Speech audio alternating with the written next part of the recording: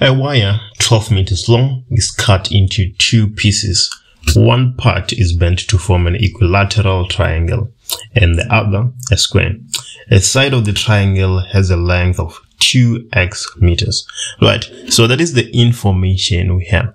Let's go ahead and conceptualize so that we can have a bit of clarity. Right, so let's start with the equilateral triangle. Right, so let's say our triangle looks something like this. Right, and then if this triangle is indeed equilateral, then all the three sides should be equal to each other. Right, and then we are given the side of the triangle is said to be 2x meters. Right, so now we can say that this side here is 2x, this side is also 2x, and this side is also 2x. Right, so if you add up all those sizes, you're gonna get 6x. Right, that is the amount of wire used to make that triangle.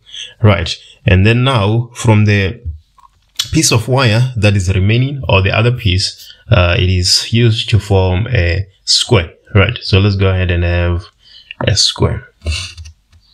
So from the 12 meters we have already lost 6x meters. Right, so we can say 12 minus 6x. So this is the amount of wire that is used to construct the square. Now we can clearly see that one side of the square will be 12 minus 6x divided by 4. The other one will be 12 minus 6x divided by 4, 12 minus 6x divided by 4, and lastly 12 minus 6x divided by 4. If you add all those, you get 12 minus 6x. Right, so now we have a bit of clarity. We can finally start answering our questions. So let's look at 9.1. So 9.1 is saying that let's write down the length of a side of the square in terms of x.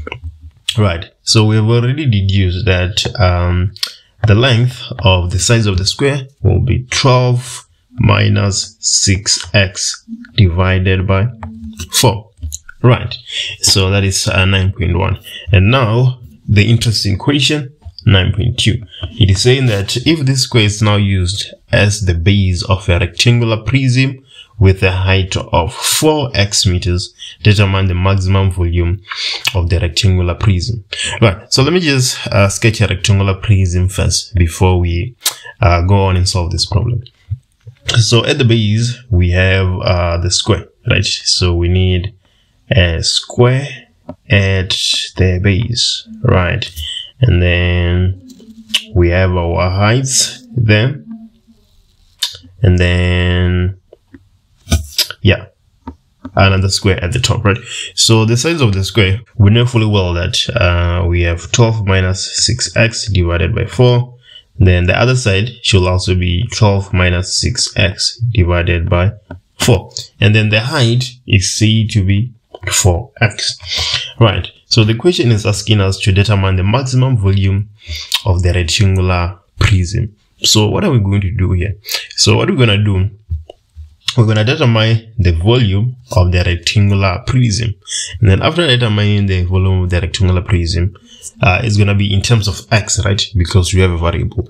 We're going to derivate this volume, and then when we derivate it, we're going to find the maximum and the minimum, and then we're going to take the maximum as the maximum volume of our rectangular prism. Let me show you what I'm talking about. So we're going to say that the volume is equals to the length multiplied by the width multiplied by the height.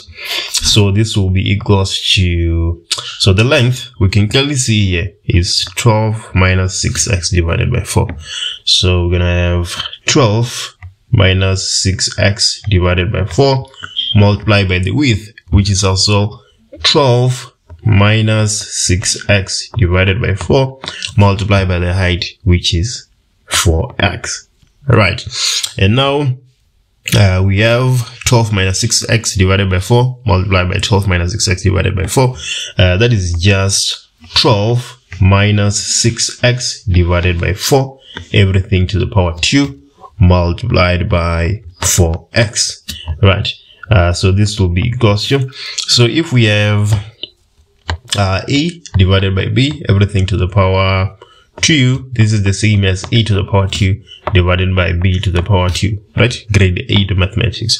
So right, if we apply that there, we're gonna have, so let's start with the easy one. Let's start with 4 squared. 4 squared will give you 16. Now we can come to the numerator. In the numerator, we're gonna say 12 multiplied by 12. That will give us 144. And then we say 12 multiplied by minus 6x. That will give us minus 72x. You multiply that by 2 and you get minus 144x. And then plus minus 6x multiplied by minus 6x.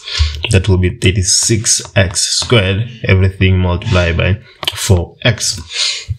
Right, so what you can do here, you can actually solve this by taking the long route, right? Literally multiplying out the brackets. Yeah, but then, yeah, my method is a bit advanced now. I know how to do it without having to do that. Right, let's move forward and see what we have. So we can go ahead and multiply the entire numerator by 4x, right? Let's not forget that we have 4x there. So let's try multiply everything and see what we're gonna get. So if we see 144 multiplied by 4x, we're gonna get 576x minus, so that will also be 576, but then now we have x squared, right? And then plus 36 multiplied by 4, that is 144 x to the power 3, right? And then we're dividing everything by 16.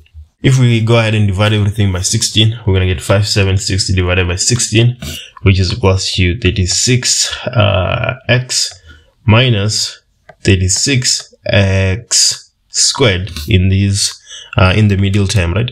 And then the last term we have 144 divided by 36. Oh, not 36, but 16 divided by 16. That will be plus 9x to the power 3. Right. So this is our volume. Right. So what we need to do now is to derivate this and equate to 0. Right. So if we go ahead and derivate the volume, we're gonna get 9 multiplied by 3, which is, yeah, let me not start by derivation from this side. Let me start from this side. It's fine. I was starting from the other side. So if we derivate 36x, we're going to get 36. And then if we derivate 36x squared, we're going to get 72x.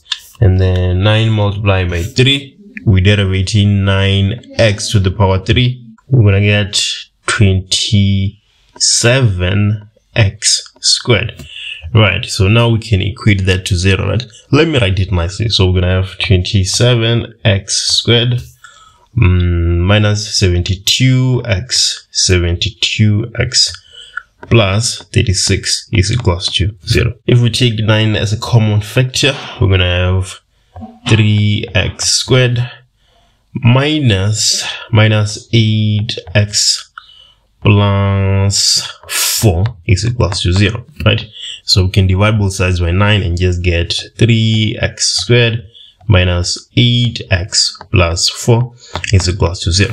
Right. So now we just need the x values for this quadratic function. Right. It's a bit difficult for me to factorize it when it looks like this. I always resort to using the quadratic formula. So if I do that, I'm going to add x is equals to minus b plus or minus the square root of b squared minus 4ac divided by 2a, right? So minus 8 plus or minus, so I have b squared, that is minus 8 squared, minus 4ac. A is 3, c is 4, and then everything divided by 2 multiplied by 3, right? So let me just put this in my calculator real quick. So minus 8 squared minus 4 multiplied by 3 multiplied by 4, everything divided by 2 multiplied by 3. So I'm getting x is equals to 2 or x is equals to. So let me find out what the other value of x is. The other value of x is 2 divided by 3, right? So one between these two values is supposed to be a maximum and the other one is supposed to be a minimum, and we're looking for the maximum. So let's go ahead and substitute x is equals to 2 and x is equals to 2 divided by 3 in our equation for the volume and see what we're gonna get, right? So the equation for the volume is right here. This is where we have the equation for our volume. So when we sub x is equals to 2, let's see what we're gonna have. So the volume is gonna be equals to, let me just put that in my calculator real quick and see what I have. 9, right? I'm getting 0 actually when I substitute x is equals to 2. Right, let me substitute x is equals to 2 divided by 3 and see what I get. So now I just need to divide all the 2's by 3, and I'm getting 10. I'm getting a volume of 10.6667 meters. Is it meters?